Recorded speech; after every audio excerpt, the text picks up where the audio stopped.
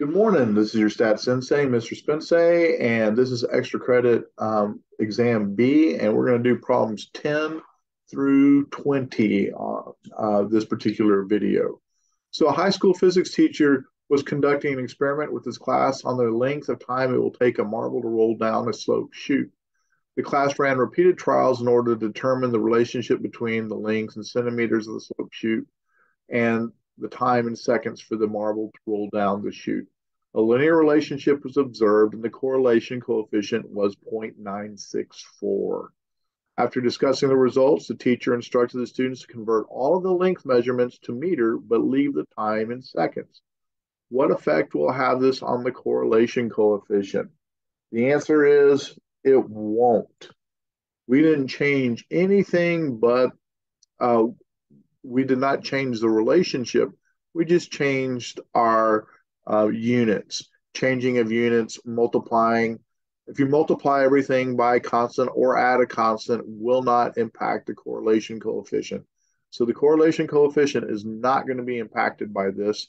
The correlation coefficient would be only impacted is if we actually had the data change.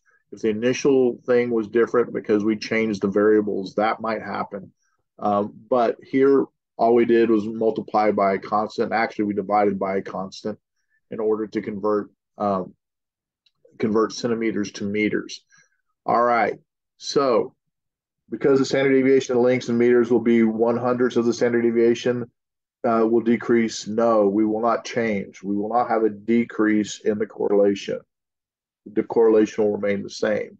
Because the standard deviation of lengths in meters will be 1/100th of the standard deviation, the correlation will decrease. No, the correlation is not changing. Because changing centimeters to meters does not affect the value of the correlation will remain 0.964, and we have a winner. So the answer number 10 is C. All right. Once again, correlation will not be impacted by changing the values of adding constants or multiplying by a constant. In this case, we were dividing by a constant and it won't change things. The relationship will be the same. All right. Julian generates a sample of 20 random integers between 0 and 9. So they're telling us our sample size is 20. She records the number of sixes in the sample. Well, 0, 1, 2, 3, 4, 5, 6, 7, 8, 9. That's 10 values, and the probability of getting a 6 is 1/10 or 0.10. All right.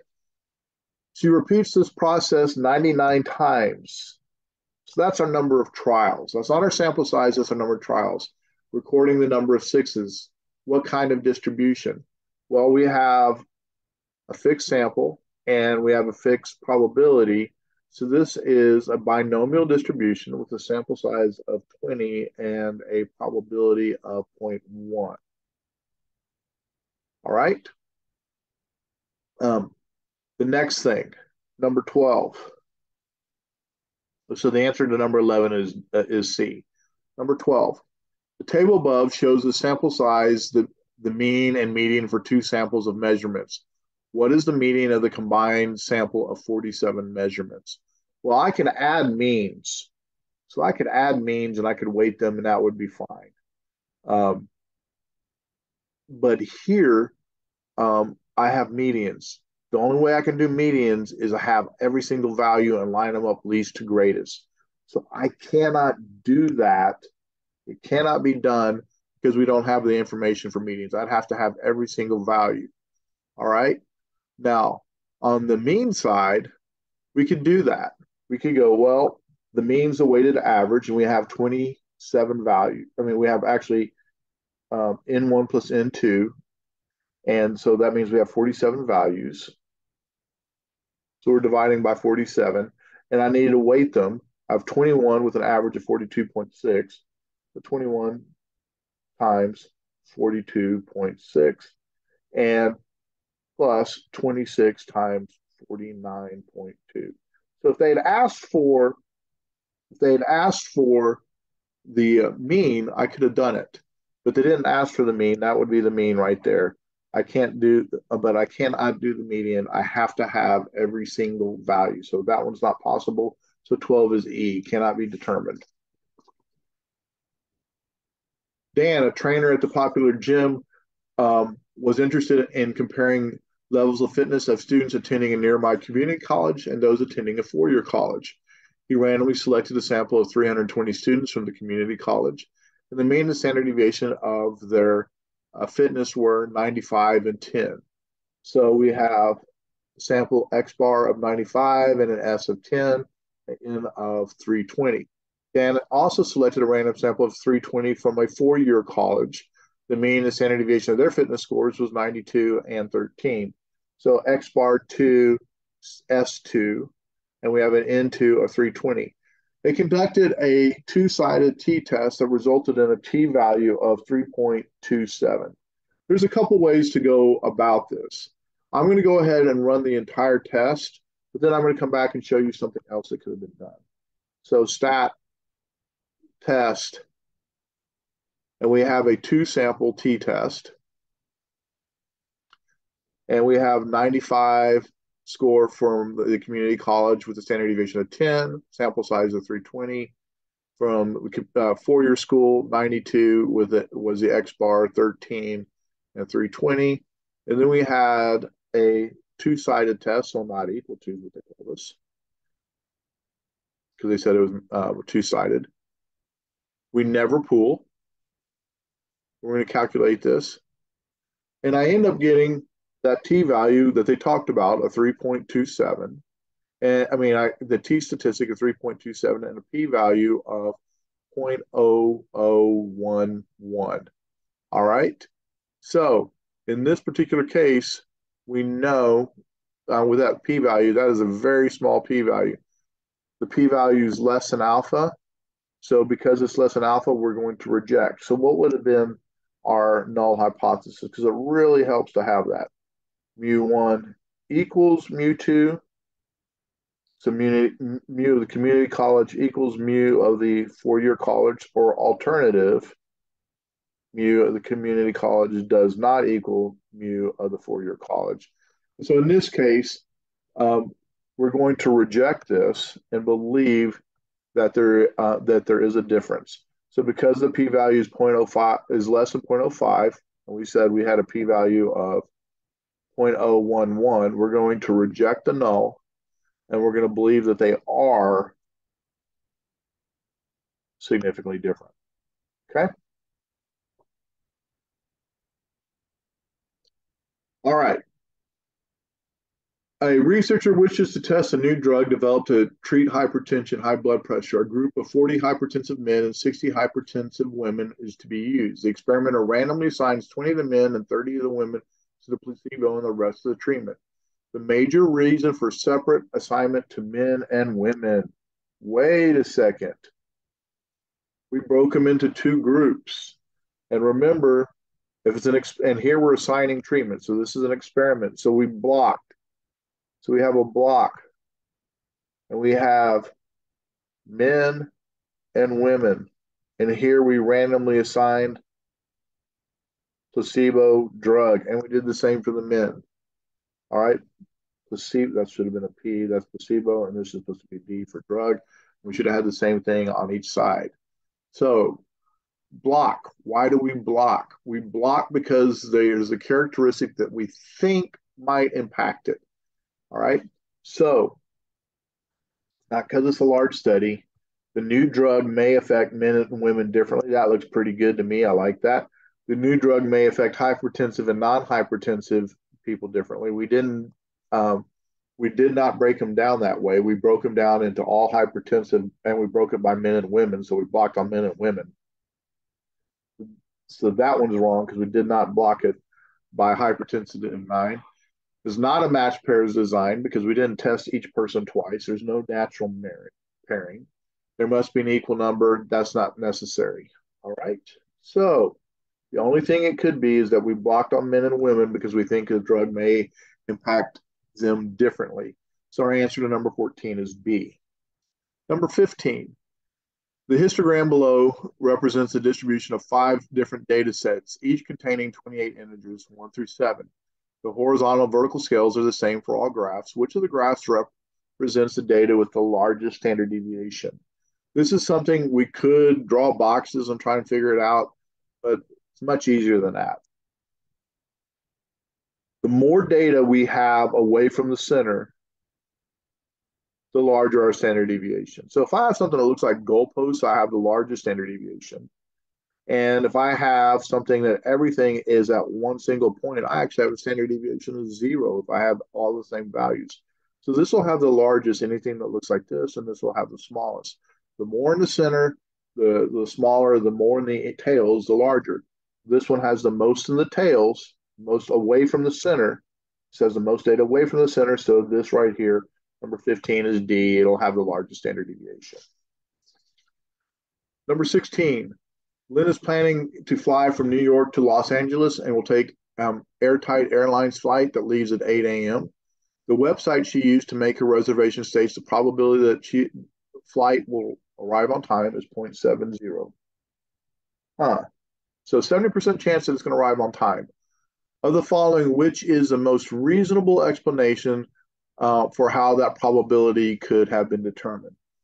Well, generally speaking, they looked at what typically happens and they go, well, we had this, when this happens, we had this many successes. So by using an extended weather forecast for the date of our flight, which shows a 30% chance of bad weather, no.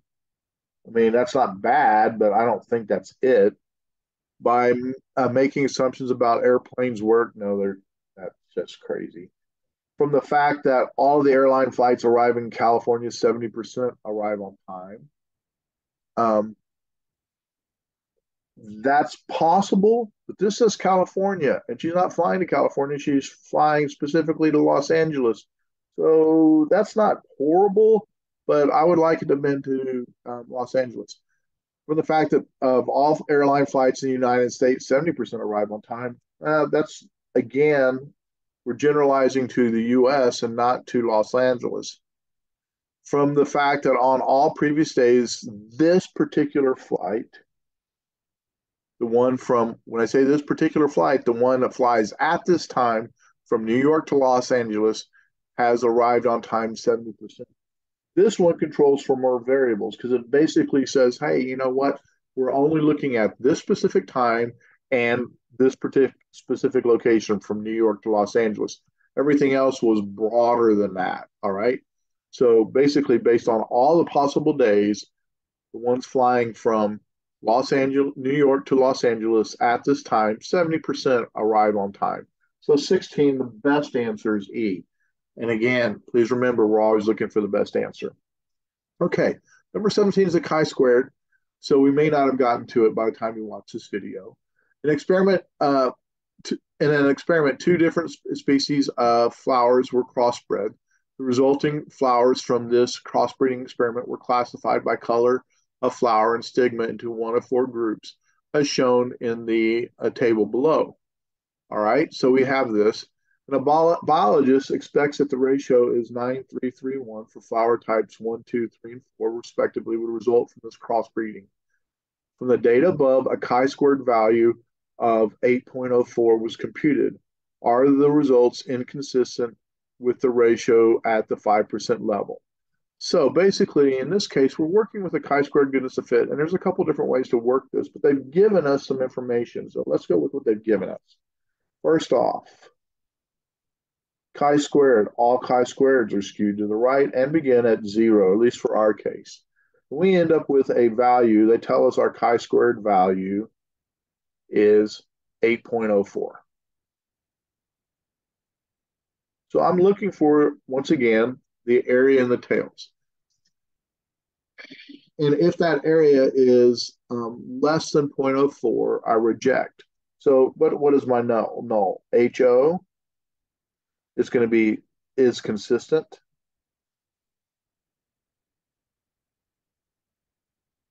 HA is not consistent. So we went from it matches the claim, it does not match the claim. So we need to find that out. If we have a small p-value, we're rejecting. Well, there's a place on the calculator that everyone will forget, so I hope you watch this video. So second vars, and I can go to chi-squared. And once again, we never use PDF in this class. We always use CDF. Well, for the chi-squared. And we have a lower bound of 8.04, and then we're shading up to 999. What are my degrees of freedom? Well, for a chi-squared goodness to fit, it's categories minus 1. 1, 2, 3, 4 categories, not the sample size, but the categories. So 4 minus 1, which happens to be 3.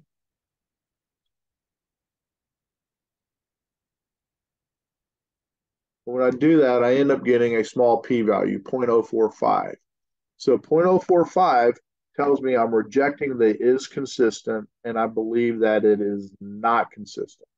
So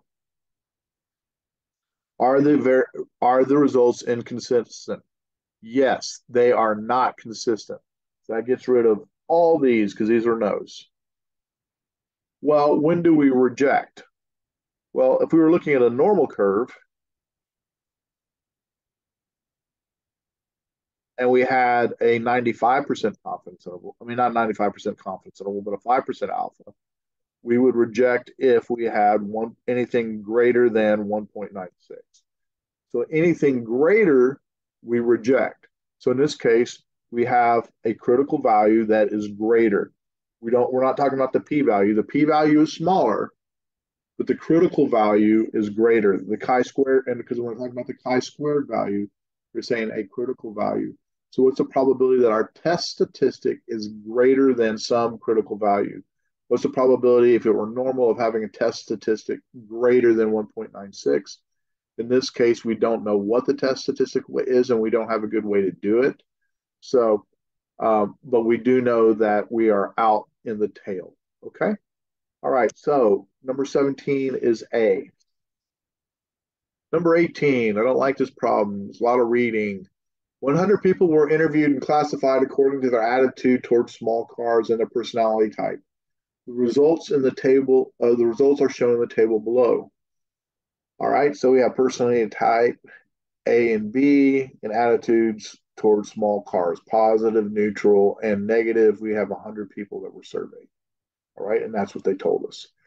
Of the three attitude groups, the group with the negative attitude has the highest proportion of type A.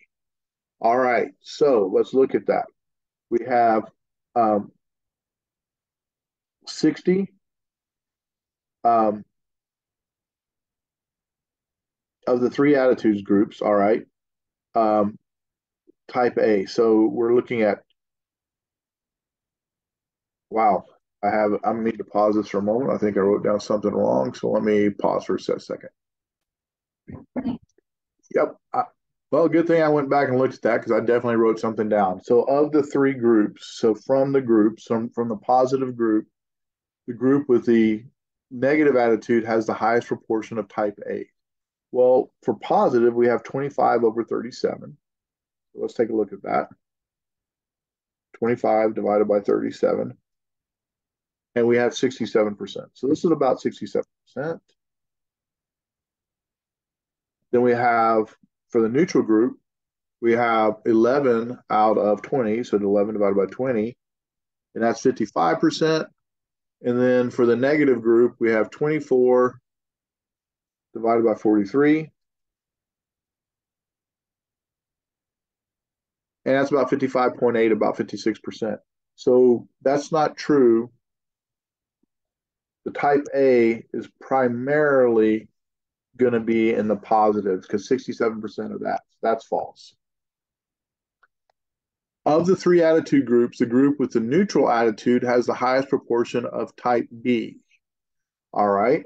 So in this case, we have, so we're going to look at the positive.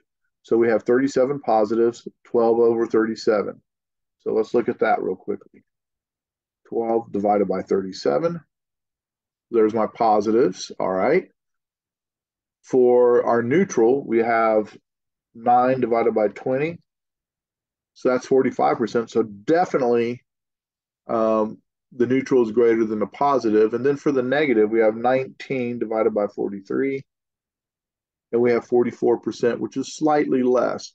So in this case, the neutral group has more type Bs.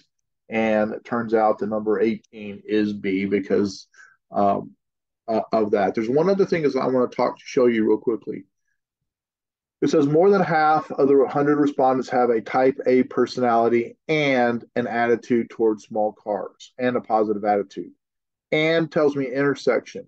So in this case, it would actually just be that singular value of 25 over 100. That's 25%. Can't be that. All right. But I have a feeling that that particular question might mess people up. So I wanted to show it to you. All right. So 18 is B. Number 19. A delivery service packages into two, and this one is more of a logic problem, although it does deal with regression and correlation. Delivery service places packages into large containers before flying them across the country. These containers vary greatly in their weight. Suppose the delivery service airplane always transports two of these packages. So I'm going to call package X and package Y because I'm not being creative.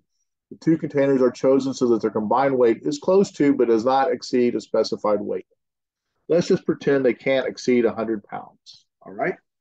Um, uh, a random sample of flights with these containers is taken and the weight of each container on each selected flight is recorded. Well, if I can't exceed 100 pounds, I could have two packages that weigh exactly 50 pounds. I could have one package that weighs 100 pounds and one package that weighs 0. All right. And when I look at that, it's like, oh, I have a negative relationship. Now, it says it's close to, but it won't exceed. So we're going to be somewhere below this line, but we'll never exceed it. So we'll have a negative relationship, all right, because we're going down. So because it's going down, it's negative. And so our answer is we'll have a negative relationship or a negative correlation. As one box gets bigger or heavier, the other one has to get smaller to compensate.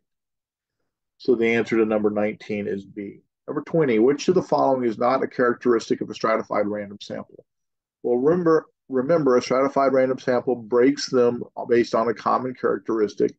And once you break the groups into common characteristics, let's say freshmen, sophomores, juniors, and seniors, you randomly select from each one of the groups. So random sampling is a part of the sampling procedure. Yes, after you've broken them into groups, you randomly select. So that's true.